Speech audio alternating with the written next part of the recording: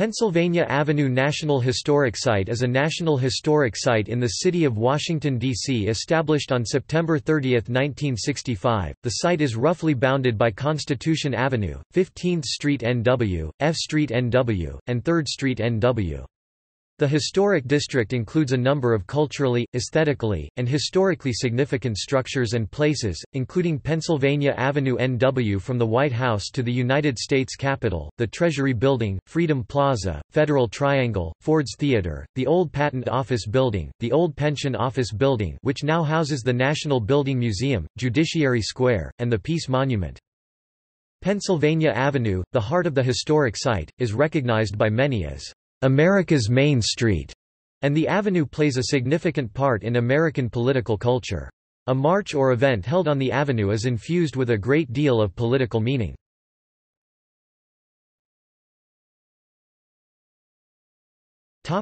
History of the site.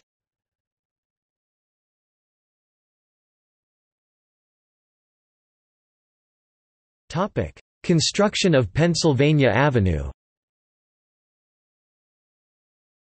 Prior to the settlement of the area by European colonists, the Piscataway tribe of Native Americans occupied the northeastern banks of the Potomac River, although no permanent settlements are known in the area now encompassed by the city of Washington. As the region began to be settled, David Burns obtained the first title to the area, which would become Pennsylvania Avenue NW in 1774. Article 1, Section 8, of the United States Constitution established a district to become the seat of the government of the United States. The Residence Act of 1790, as amended, established this district and gave to the President of the United States the authority to fix the location of the site somewhere along the Potomac River. President George Washington chose the current site of the city in 1791, and it was surveyed later that year. At the time, it was not foreseen that the city of Washington would be coterminous with the District of Columbia, and Washington set the northern boundary of the city roughly where Pennsylvania Avenue is today. Washington chose Peter Charles L'Enfant to plan the new city. Although unnamed at the time, Pennsylvania Avenue was designed in the L'Enfant plan as a critical thoroughfare for bringing existing roads into the heart of the new city. It was also designed to link the President's Palace with the Capitol building planned for Jenkins Hill, now Capitol Hill. Pennsylvania Avenue was created on April 14, 1792, when the three commissioners then overseeing the District of Columbia ordered the middle of the avenue from the President's Palace to the Capitol cleared. The origin of the name, Pennsylvania Avenue, is somewhat obscure. The name was first applied to the avenue in a letter from surveyor and map-maker Benjamin Ellicott to the district's commissioners in December 1791. The actual clearing of Pennsylvania Avenue did not begin until spring 1796. Much of Pennsylvania Avenue below 9th Street was swampy and nearly unusable, as Tiber Creek curved north to border the avenue at 9th Street and again at 5th and 4th Streets before actually crossing it at 2nd Street. The damp earned the street the nickname of the Great Serbonian Bog. This marshy area was filled in and dried beginning in 1816. In the fall of 1800, Pennsylvania Avenue was cleared of underbrush, and a 6-foot wide (1.8 meters) raised footpath covered in stone chips was built. A stone bridge over Tiber Creek at 2nd Street was also built during this time, being replaced by a brick arch in 1817. On March 3, 1803, President Thomas Jefferson ordered that Pennsylvania Avenue be widened and the road completed. Benjamin Henry Latrobe, the architect newly hired to supervise the avenue's reconstruction, built 3 lanes separated by 4 rows of black poplars. Additional improvements to the street were made throughout the 19th century. The avenue was macadamized in 1832 and the poplars removed, repaved with round stones in 1852, and repaved with wooden blocks from 1st to 15th Streets in 1870. The wooden blocks required such extensive repair, however, that between 1876 and 1877 they were replaced with rock from 1st to 6th Streets NW, and with grahamite asphalt from 6th to 15th Streets NW. The avenue was repaved in 1890 and again in 1907.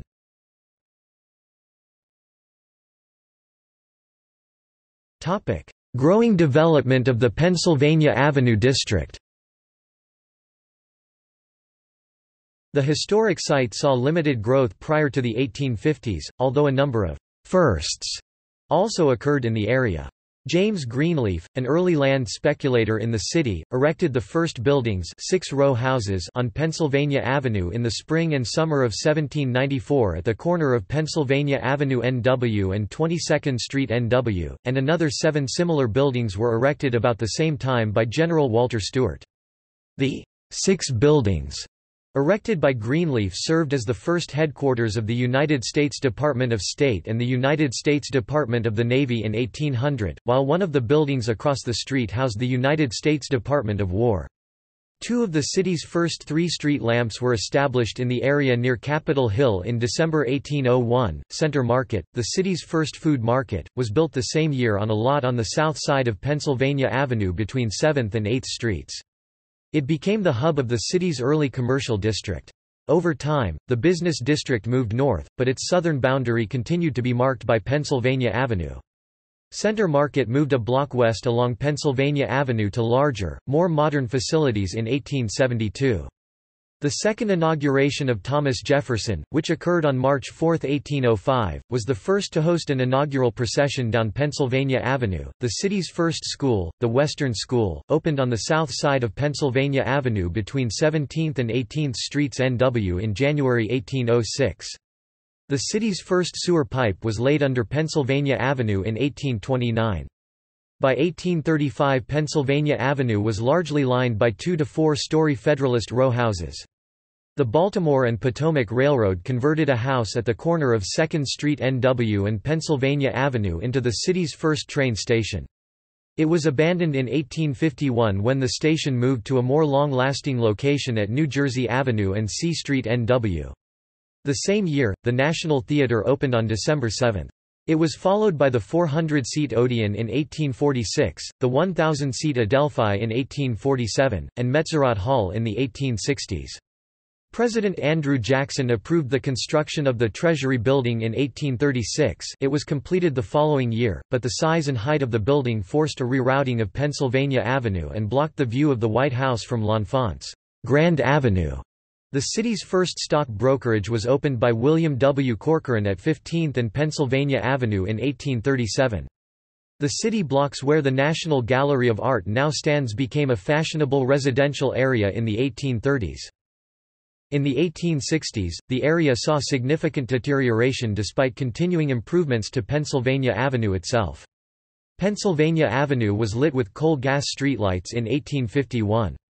The avenue was one of the few fully lit streets in the entire city of Washington. In July 1862, a horse-drawn trolley line was built along the street between the Capitol and White House. But despite these many improvements, much of the Pennsylvania Avenue historic site south of Pennsylvania Avenue had become a disreputable slum known as Murder Bay, the home to an extensive criminal underclass and numerous brothels. During the American Civil War, so many prostitutes took up residence in Murder Bay to serve the needs of General Joseph Hooker's Army of the Potomac that the area became known as Hooker's Division. The 2 trapezoidal blocks sandwiched between Pennsylvania and Missouri Avenues, now the site of the National Gallery of Art, became home to such expensive brothels that it gained the nickname Marble Alley. Quote, in the 1870s and 1880s, the avenue was the site of significant competition between horse-drawn streetcar and chariot companies. Pennsylvania Avenue saw its first electric streetlights give light on October 14, 1881. A small number of additional lights north of the avenue along 10th Street NW were lit later that month. The southern part of the Pennsylvania Avenue district was flooded many times in the last 3 decades of the 19th century. Major floods occurred in October 1870, during which Chain Bridge was destroyed, February 1881, November 1887, and June 1889, the same storm which caused the Johnstown flood. Floodwaters were high enough that rowboats were used on the avenue, and horse-drawn streetcars saw water reach the bottom of the trams. Washington's first Chinatown emerged on the northern edge of the Murder Bay section of the historic site. D.C.'s Chinatown was established in 1884, although Chinese and other Asian immigrants began moving into the area in noticeable numbers as early as 1880. This Chinatown existed along the south side of Pennsylvania Avenue between 4th and 7th Streets, with the heaviest concentration of residences and businesses near the Center Market site where 4th Street, C Street, and Pennsylvania Avenue met. This Chinatown existed as a vibrant community until 1935, when the construction of the National Archives Building and the Apex Building, which houses the Federal Trade Commission, forced the Chinatown to move to its current location on H Street NW. Although the area south of Pennsylvania Avenue NW was notorious for its crime and brothels, an 1892 guide book to the city recommended Pennsylvania Avenue and the surrounding streets as one of the few sights to see in Washington, D.C. Limited attempts to transform the area by eliminating crime and encouraging upscale economic development occurred from 1890 to 1910. Congress approved the construction of a new, 12-story Romanesque Revival headquarters for the Post Office Department, to include a new central post office for the District of Columbia as well, in 1880. The building was designed to spur economic development in Murder Bay. Construction on the post office building began in 1892 and was completed in 1899.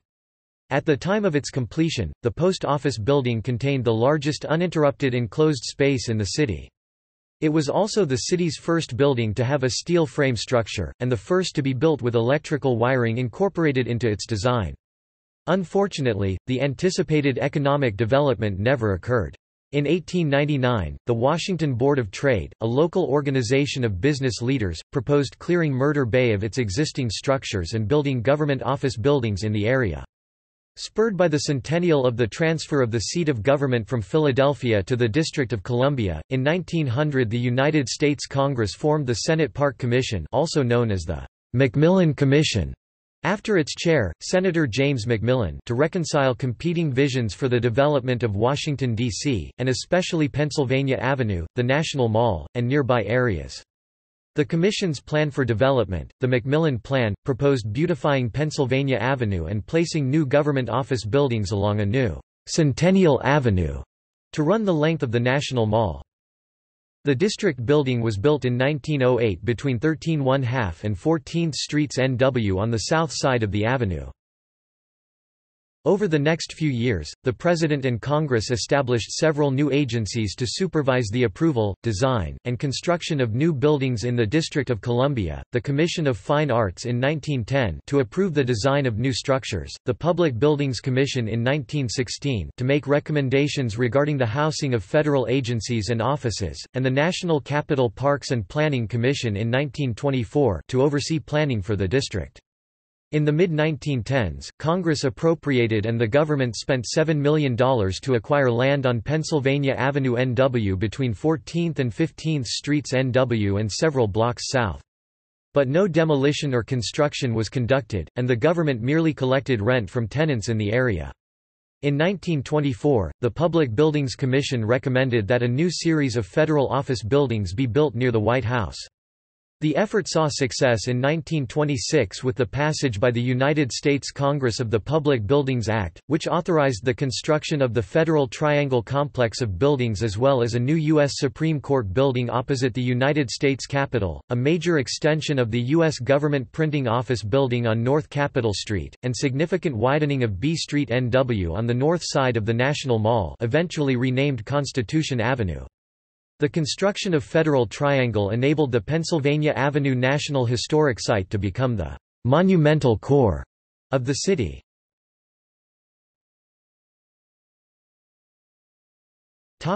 Historic designation and rejuvenation. By the 1950s, Pennsylvania Avenue was marked by deteriorating homes, shops, and office buildings on the north side and monumental neoclassical federal office buildings on the south side. President John F. Kennedy noticed the dilapidated condition of the street when his inaugural procession traversed Pennsylvania Avenue in 1961.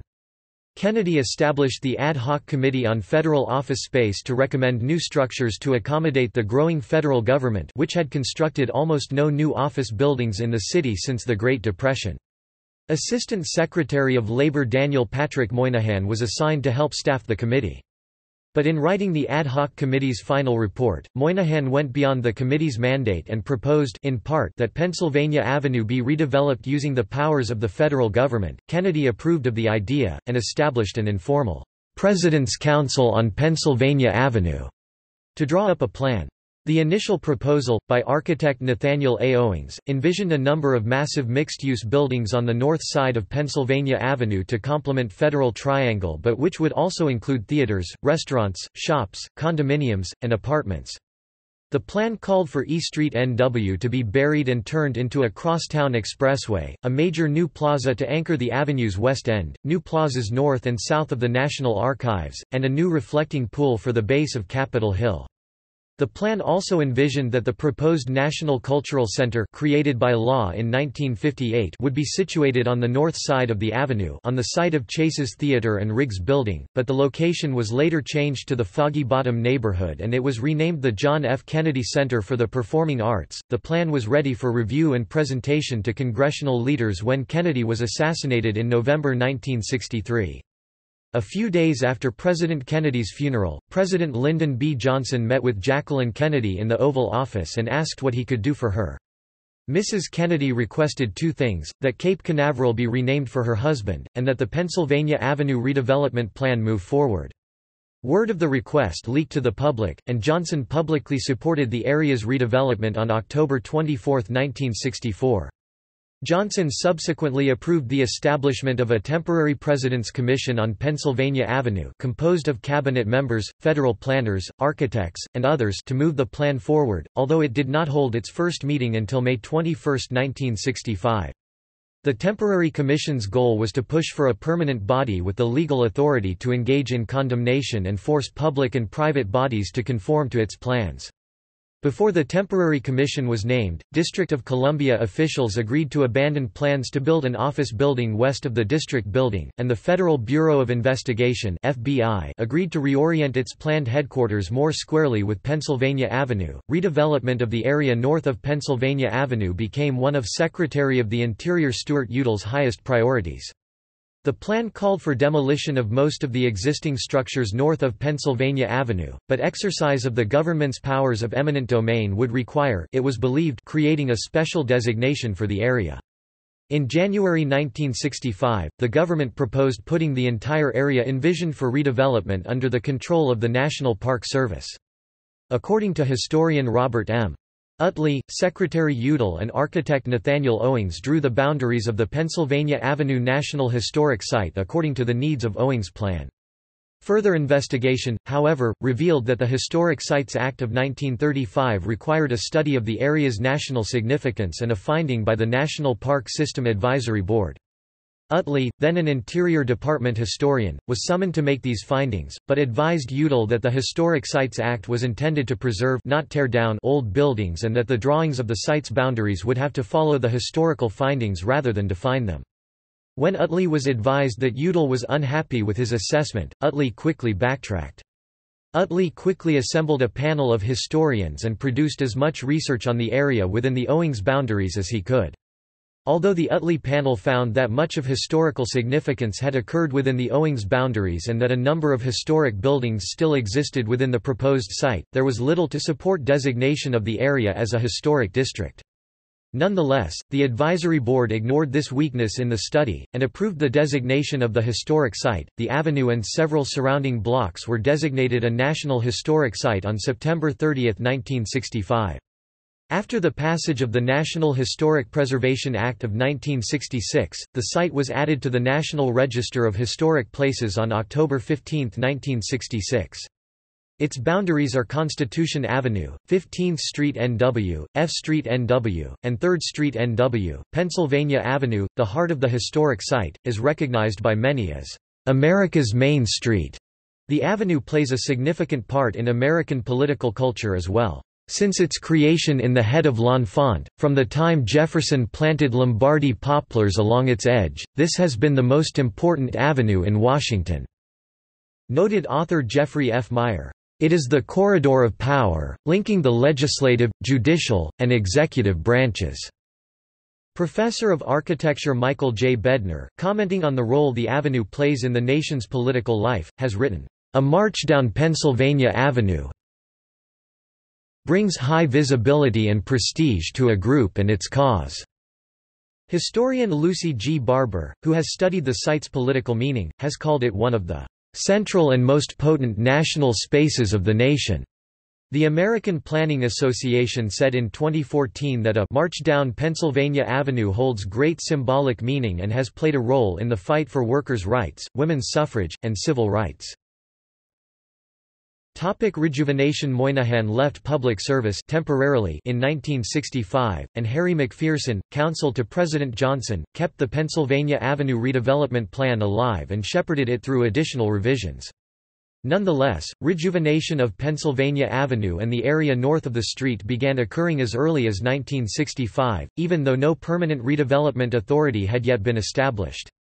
The first building to be developed under the 1964 master plan was 451 12th Street, Northwest, at the site of the old Raleigh Hotel. The brutalist-style structure was designed by Edmund W. Dreyfus and Associates, which worked closely with John Woodbridge, a staff architect for the President's Council on Pennsylvania Avenue and a member of the firm Skidmore, Owings and Merrill. On March 25, 1965, President Johnson issued Executive Order No. 11210, which established the Temporary Commission on Pennsylvania Avenue. The Temporary Commission was charged with analyzing the engineering, financial, planning, and other relevant considerations essential to ensuring the adoption and implementation of the 1964 Master Plan, as well as recommending appropriate legislation to the President and Congress. The Temporary Commission was also instructed to coordinate its efforts with the National Capital Planning Commission's Master Plan for the city. The Temporary Commission was an interim measure designed to ensure that no buildings incompatible with the plan were built until legislation regarding the master plan was passed.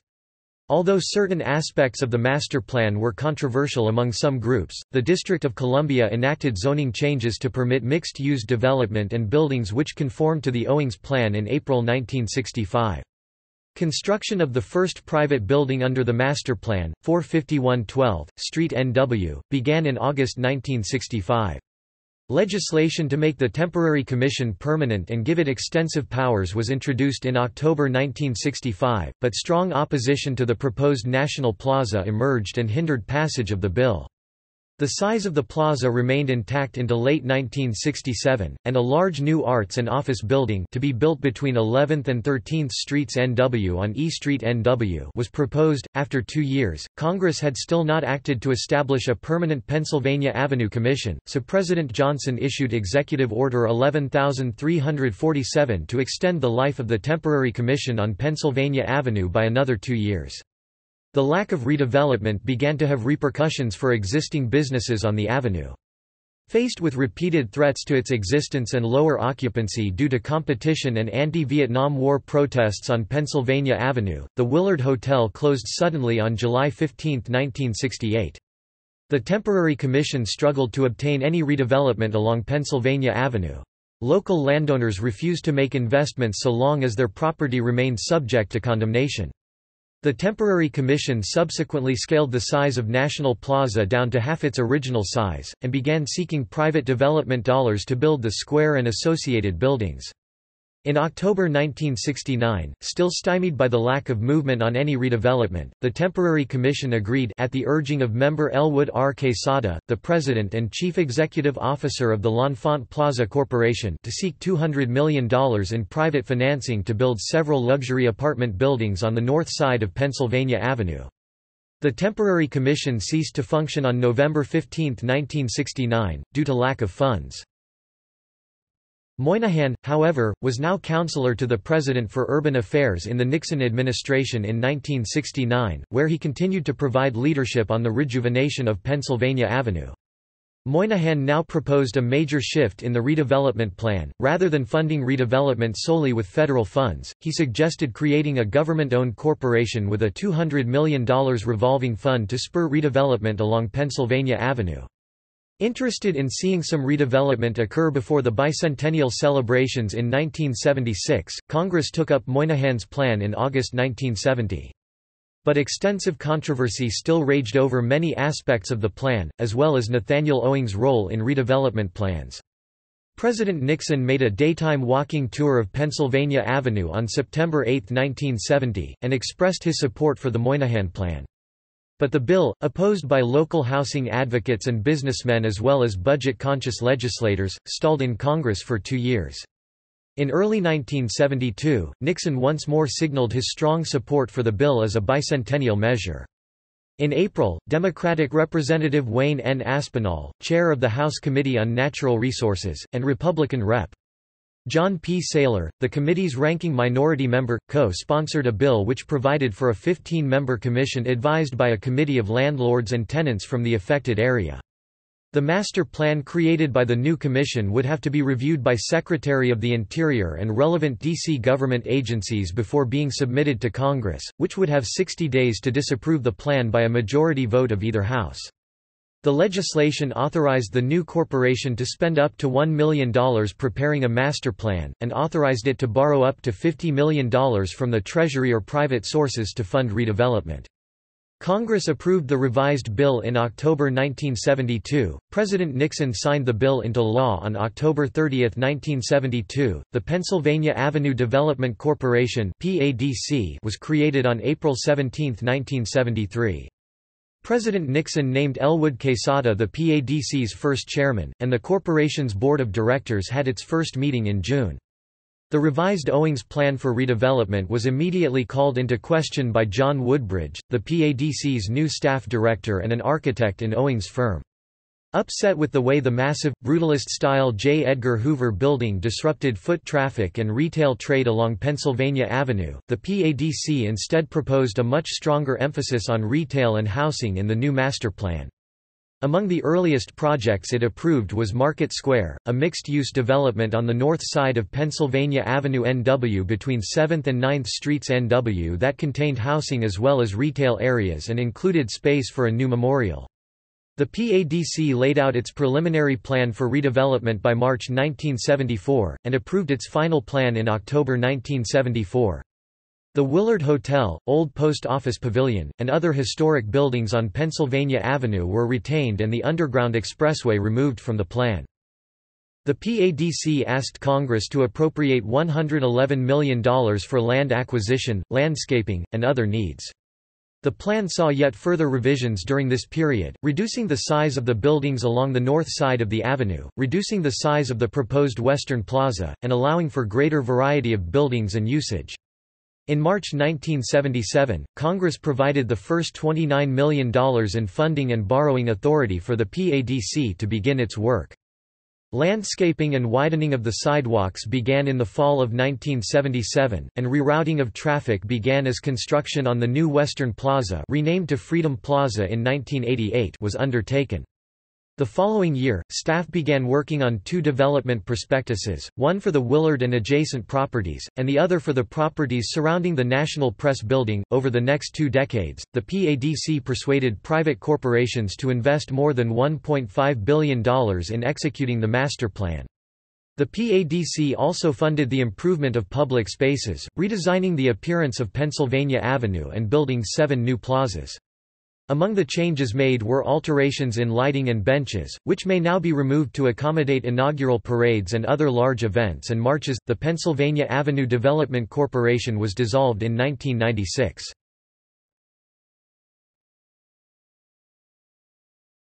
Topic: 21st Century Rejuvenation Drive.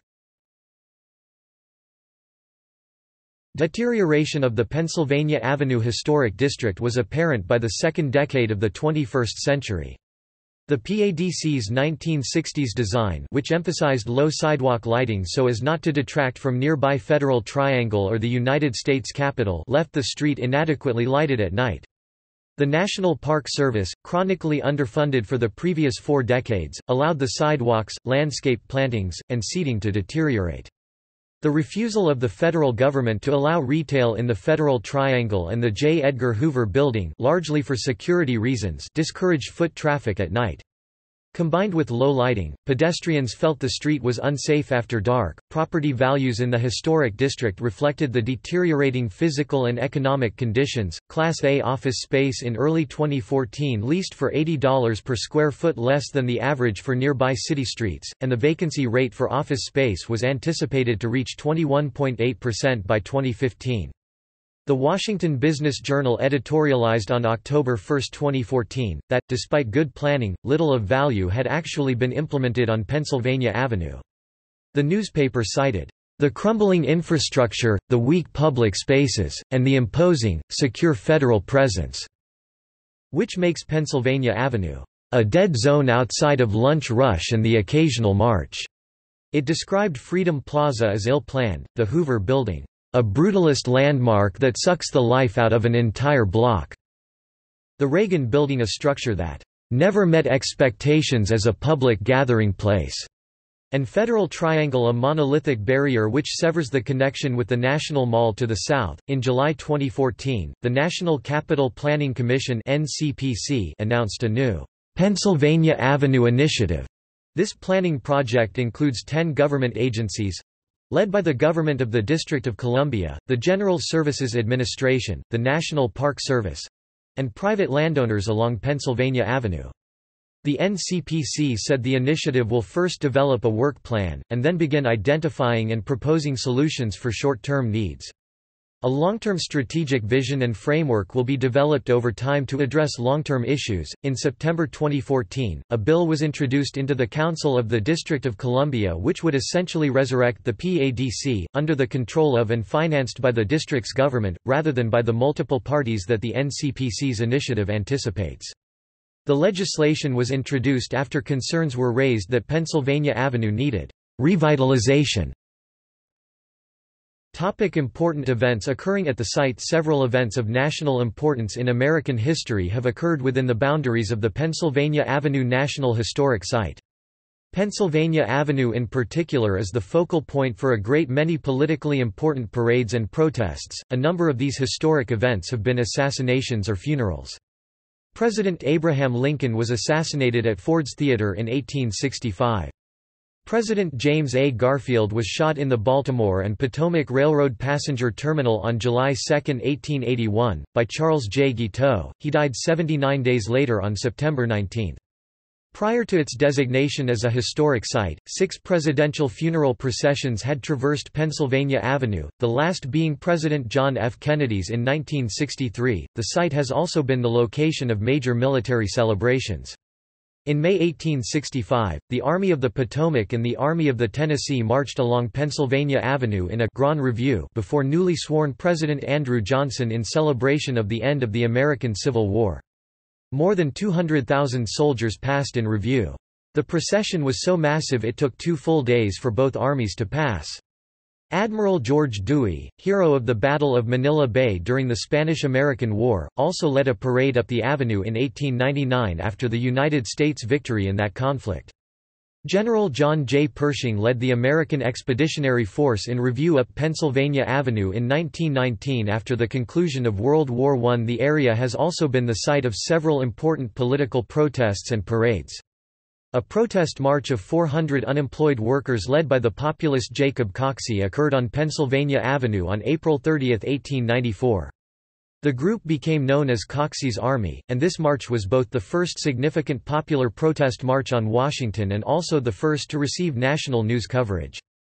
On March 3, 1913, Alice Paul led the National American Woman Suffrage Association, a women's rights organization and precursor to the League of Women Voters, in a parade up Pennsylvania Avenue in which they demanded the right to vote. The association was the largest and most important organization in the fight for women's suffrage in the United States. The march was a critical event in the successful fight for the right to vote. The Women's Rights March was strongly opposed by government officials, so when the association won the right to march it set a precedent under which almost any group could march on Pennsylvania Avenue. This precedent was exercised 12 years later. On August 7, 1925, about 40,000 members of the Ku Klux Klan marched on Pennsylvania Avenue. The Klan repeated its march with a similar number of participants in 1926. The marches signified the height of the Klan's power in the United States, even as it was about to lose much of its strength. Another major demonstration on the avenue led to tragedy. In June 1932, thousands of homeless World War I veterans, their families, and their supporters occupied the recently condemned assemblage of buildings at the Federal Triangle construction site between 6th and 9th Streets NW as part of the Bonus March on the Capitol to win better veterans' benefits. When the Bonus Army was granted the right to march down Pennsylvania Avenue, it transformed the protesters in the eyes of most Americans from rabble-rousers to patriots seeking fairness. On July 28, 1932, President Herbert Hoover ordered General Douglas MacArthur to remove the Bonus Army from the site. At 4:45 p.m., MacArthur led a battalion of infantry, a squadron of cavalry, and 6 battle tanks commanded by Major George S. Patton down Pennsylvania Avenue to remove the Bonus Army. More than 20,000 civil service workers leaving their offices for the day watched as the U.S. Army attacked its own veterans. A bonus marcher was killed on the site of the Apex building, and the Federal Triangle site was cleared of the Bonus Army. The site carries such importance that on occasion the mere threat of a march down Pennsylvania Avenue has been able to secure political change. For example, in 1941 the labor and civil rights leader A. Philip Randolph proposed a march on Washington, D.C., by 100,000 African American men to pressure the United States government into establishing protections against discrimination. President Franklin D. Roosevelt attempted to persuade Randolph to call off the march, worried it would harm defense mobilization, but Randolph refused. Roosevelt subsequently issued Executive Order 8802, which established the Fair Employment Practices Committee and banned discrimination in defense contracts. The march was called off. Historian Andrew E. Curson has called Randolph's March on Washington the most significant non-event in American history.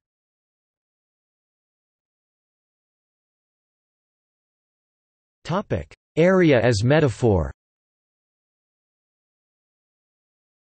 The historic site is often used as a political metaphor in the United States. Political scientists and political commentators often use the mile-and-a-half (2.4 kilometers) length of Pennsylvania Avenue as a metaphor for the political gulf which sometimes exists between the President's and Congress's policy priorities. It has also been used as a metaphor for the separation of powers under the United States Constitution. The area is also seen as a political synonym for the seat of government as well as the White House. President Franklin D. Roosevelt, for example, was often called the Sphinx of Pennsylvania Avenue.